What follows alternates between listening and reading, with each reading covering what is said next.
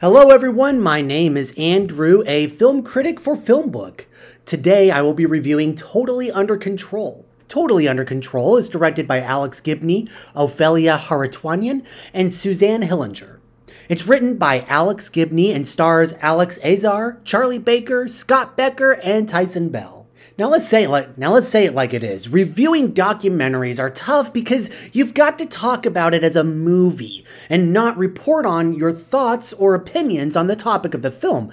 So in this review, because this is a hot topic, I'm going to completely separate my own biases, whether they align with the film or not, and just talk to you like it's a movie. So let's get to it. Any film that starts off with 2020 is like opening a horror movie.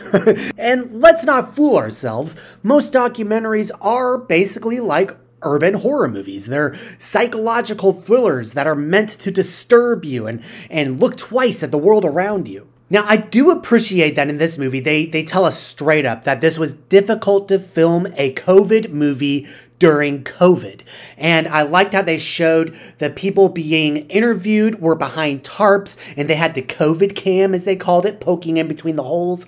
And there was an interesting take. They were able to show us a little bit behind the scenes of making the movie during the movie. Now let's be real here. You're not going to find a documentary that's not biased and leaning heavily to one side. That's why this documentary was made. That's the passion, that's the fuel that propelled it to be made, just like any other documentary. You're never going to find a documentary team heading out to answer some question that they know nothing about, that they have no context over. They are heading out to find the answers, most likely, that best align with their worldview or what they already believe to know is the truth. The question with this one is it going to piss the other side off so much that they're going to make a counter documentary? Will they have enough video footage and audio clips and evidence like this movie did to back up what it's saying and back up its own arguments? I think time will tell. Now, I said that I wasn't going to lean one way or the other, but I do have to call something out that's going to sound like I'm leaning in a certain direction, but I can't proceed with the review without saying it like it is. This is a very anti-Trump movie. It's just what it is. It's like Transformers is a very anti-Megatron movie. Trump is set up to be the big baddie, the villain, the antagonist of this movie. I was honestly thinking about going with Thanos with my analogy, but Thanos at least had a backstory and we had some sympathy toward him, which is a lot more than I could say they give Trump here. And with Trump being the villain of this movie, I'm not saying that's a good thing or a bad thing. Remember, I'm the guy in the middle. I'm the guy that believes that both sides are right and both sides are wrong, and it's just, why can't we just come together? I just don't get that. But this movie does not allow for conversation or debate. And I totally get that if this were a pro-Trump movie, it also would not allow for conversation or debate. There was some footage in this movie that was from the pandemic of 1918, which I really enjoyed seeing. It was so cool to see these people walk around with face masks just like we are. That's just something I never would have thought to Google on my own. It was really neat to see that. Although there's one black and white clip where the guy is standing in front of a crowd and then he just like, as if on cue, just faints and falls back. If you watch carefully, you can see like one of the guys behind him smirking like they were staging the whole thing. So anything political is bound to be a he said, she said thing, okay? The finger pointing, the name calling, the other guys are always the bad guys, okay? No matter what.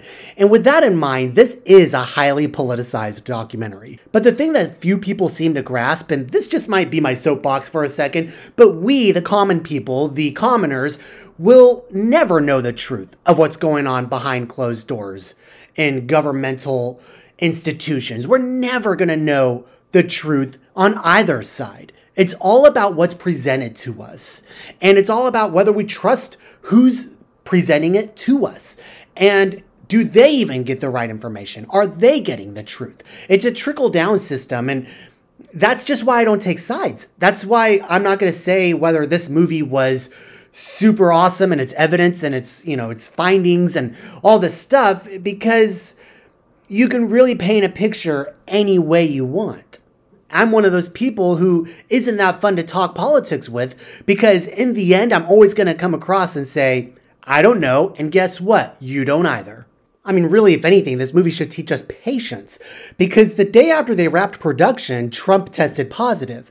A month after that, they had the elections, which I think, now that we know the results of the elections, this could have elevated the ending of this movie to be a little bit more high-spirited.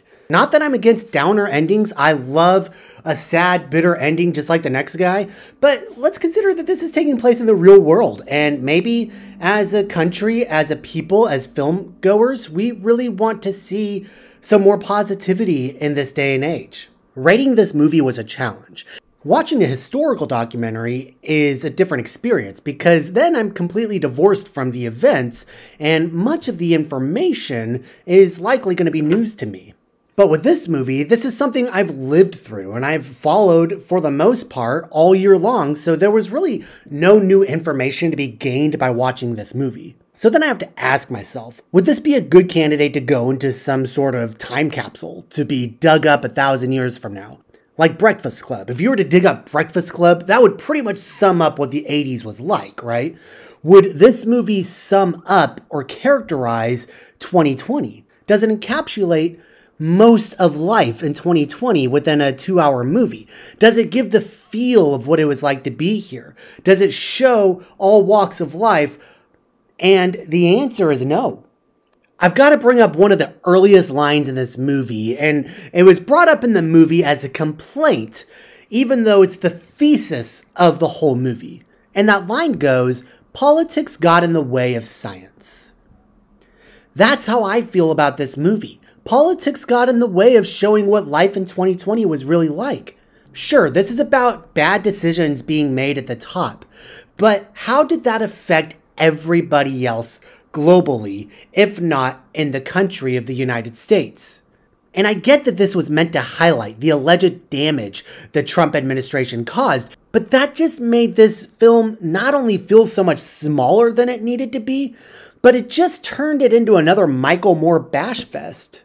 As a movie, as a documentary, it's just dull and unmemorable. And maybe it would be crazy and exciting to someone who's been living inside all year long.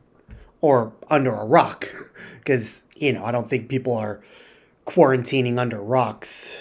So I'm going to give this movie a 5 out of 10 because I wasn't swayed to agree with them more than I did or did not going in. My eyes weren't opened up in any way, and there really wasn't any standout footage that really made me sit up and go, wow, or huh. It was a movie that perpetuated what I already knew the world was saying about itself and the world that I was living in. And it more or less felt like an angry relative telling the same story they tell every year at Thanksgiving with no amount of charm and really no charisma. And that brings us to the conclusion of my review for Totally Under Control.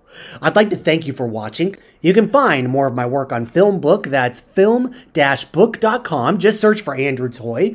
And you can also find more of my movie reviews on my YouTube channel, Andrew and Sarah Beth Toy, where I talk about movies and she sort of tolerates it. And you'll find that link in the description below. If you like this video, click the thumbs up down below, smash that subscribe button, and ring that bell to get alerts for upcoming videos. Also, if you disagree with my review, leave your thoughts down below. If we agreed with everything, we would have nothing to talk about. And please also consider becoming one of our patrons on Patreon. The link is in the description below. Your support helps us tremendously. We will create more engaging content for you in the future. Thanks for listening, and I'll see you next time.